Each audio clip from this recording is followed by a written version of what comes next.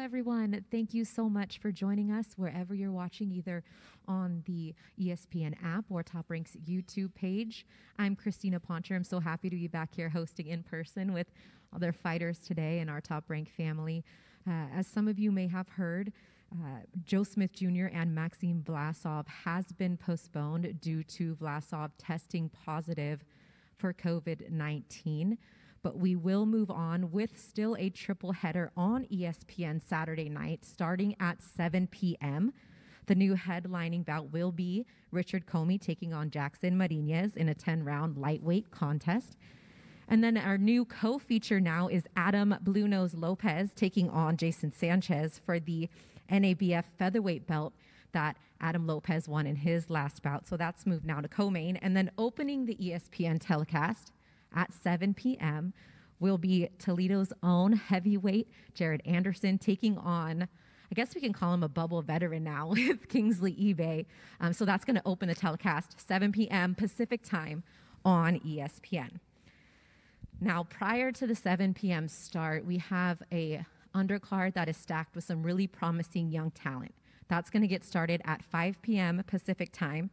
Some of the fighters you'll see on ESPN PLUS on that undercard are Eric Puente, Jahai Tucker, and then there's two pro debuts of two guys that were really, really good U.S. amateur standouts. Troy Isley and Las Vegas's own Floyd Diaz will both be in separate bouts on the undercard. So still a great night of boxing despite our main event being postponed. We hope you join us 5:15 Pacific time for the undercard, 7 p.m. Pacific time for the triple header on ESPN. Now, you guys get moved up now to a main event, not unfamiliar territory for you, and you're used to fighting on national television by now. And if I could start first with Jackson Marinez, El Phoenix. Gardy Lopez is going to translate for me, so thank you, Gardy. Appreciate you. Jackson, coming off the controversial loss to Rolando Romero, I'm sure you've gone back and watched that fight a few times. What's your biggest takeaway from that experience in that fight? Luego de la derrota controversial contra Rolly Romero, ¿qué es lo más que te puedes llevar de esa experiencia en esa pelea? Bueno, primeramente, buenas tardes, bendecido con Dios porque nos encontramos hoy aquí con salud y vida y esta gran oportunidad. Después de esta pelea con Rolando Romero, muy controversial, que ya todos saben lo que sucedió, simplemente nos llevamos que se nos han abierto la puerta. Ya el mundo reconoció, el mundo de boxeo reconoce lo que pasó ese día. Me ven como el campeón sin corona y es algo que estoy muy agradecido. First of all, good afternoon. Thanks to God for having us all here with good health. About the experience of fighting Marinez, the whole world saw what happened. Right now, I see myself as a king without a crown. And even though I lost in controversial fashion, it opened up bigger opportunities for me, and I'm taking full advantage of them.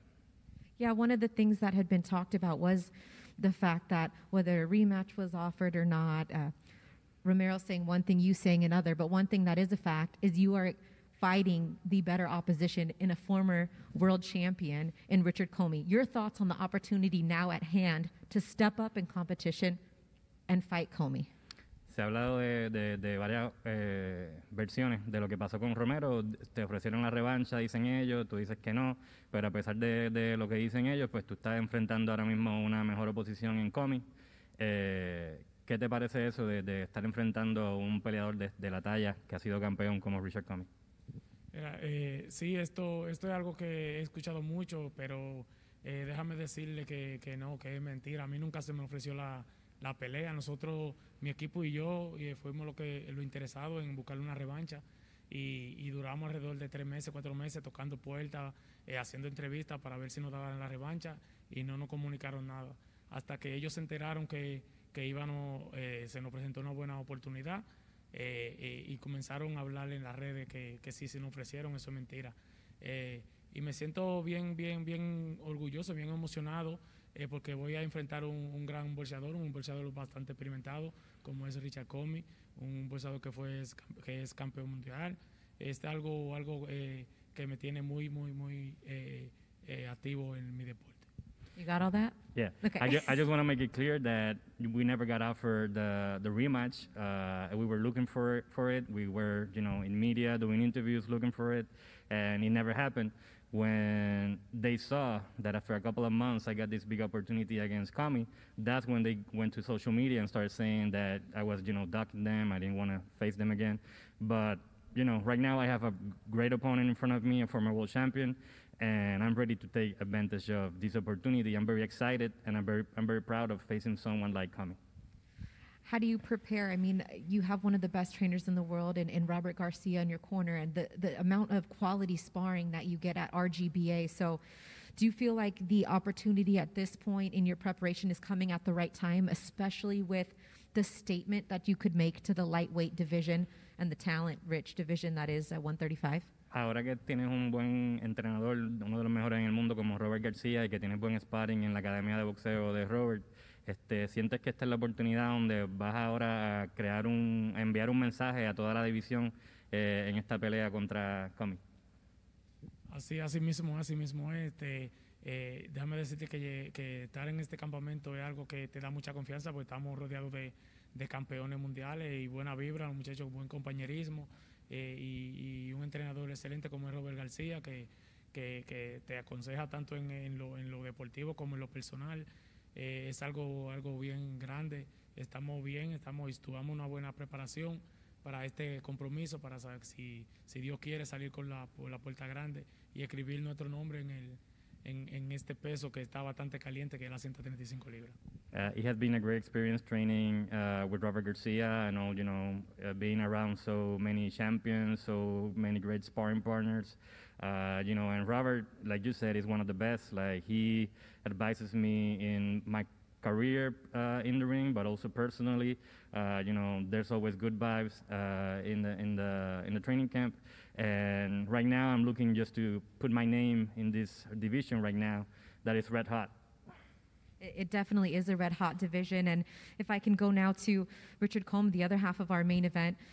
Speaking of a red hot division, the king of the division, many would believe now, is the undisputed champion in Teofimo Lopez, the fighter that you were last across the ring from now 13 months ago.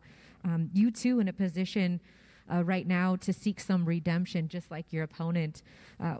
From going back and watching that fight, not sure how many times that you've watched it, but kind of where is your mindset and what have you taken away from that experience to make sure that something like that doesn't happen again, especially Saturday night?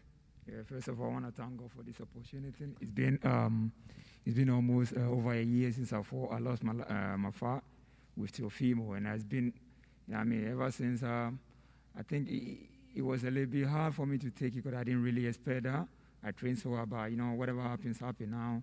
It's gone, and then I learned what I had to learn from it. I learned my lesson, so it's redemption time for Commey, because I still got a lot in there, and I want to be a two-time world champion. So definitely, this is it. So you say it's a redemption time. So do you feel like, with that being said, you feel like there's a little something to prove maybe to the lightweight division, or maybe even to yourself? Or no, I don't feel like I have anything to prove. Not really. I don't have much to prove myself, but it's all about really want to be a two-time world champion. So it's time for me now. This opportunity, once I win this fight, I know there'll be a lot of doors open for me, because the lightweight division is packed now. It's hot. So winning this fight will just put me back in the mix of it, and then definitely we know what will happen in the future.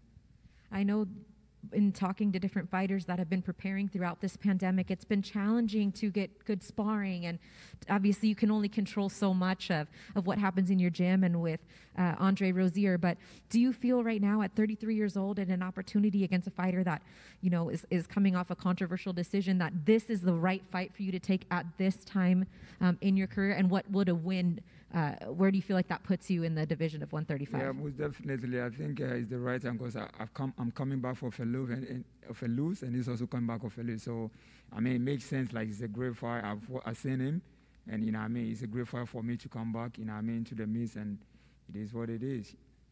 Were you, this is a tad bit off topic, but I know a lot of people are wondering, did you watch Teofimo's fight against Vasily Lomachenko? Yeah, what were your thoughts on that fight? Well, I thought it was a close fight, and yeah, the best boxer that had the deal on the night won it, but I thought it was a close fight. But did you think Teofimo won the fight? Yeah, I did. Now, do you feel like if the opportunity were to present itself, I know you've said a couple times, without hindering on the past, that you wish you had a little bit more time in that second round? Yeah, most definitely. Because honestly, I wasn't really off. I wasn't dizzy. I thought the referee should have given me the chance to pull myself a little bit more. But, I mean, it happens because I was all right. You know what I mean? But things happen for a reason. So, you know, it's past now. All I got to do is just focus on winning this fight and then becoming the two-time world champion. That's what is in my mind right now. With you and Uncle Dre, without giving away too much of the game plan, what are some things that you have to do on Saturday night to make sure that you can walk away victorious and kind of throw your name back in that hat? Obviously, I don't really have to make some mistake that I think I did in the fight with Teofimo, you know what I mean? And there are certain mistakes I didn't really have to repeat it. So I just have to be there, just take my time, and then do what I got to do, you know, listen to the corner and do what I have to do just to win, yeah. Did you watch Marinez fight against Rolando Romero, his last fight? What did you think? Do you think he won the fight? Yeah, I think he won the fight. I think he did win the fight. Yeah, so both have something to prove, trying to get back into the win column on Saturday night in the main event now. Mm-hmm. I mean, albeit at the cost of COVID-19, but it's familiar territory for you. You know what it's like to fight in a main event on national television. It's always sad when you put all the hard work in and then, you know what I mean, at the last minute, you can't fight. It's sad, but I mean, excuse my language, it really hurts, but you know, I mean, I feel for them because I'm a boxer as well. If it happened to me, I will feel very bad. So, but I pray that whoever has to quarantine himself will be, I mean, will recover fast and then, I mean, get a chance to fight again. Yeah. Yeah, I look forward to hopefully seeing them back in the ring. But for now, you guys will hold it down in the main event. It's going down on Saturday night. And let me also tell you congratulations on the birth of your daughter in October. You've become a daddy since we've seen you last. So, God bless. Baby girl on the way. Good things happening all around. Thank you guys so much for joining us. We're going to have you pose for some pictures, but just quick notes. Undercard again, new start time for the undercards on ESPN Plus will be 5:15 Pacific time, ESPN Plus for the undercard action, 7 p.m. Pacific time for the triple header on ESPN. Tomorrow, the weigh-ins are taking place from right here inside the bubble at 1 p.m. Pacific. Those will be streamed live on ESPN Plus. So for Jackson and Richard, I'm Christina Poncher. Thank you so much for joining us. We'll see you tomorrow.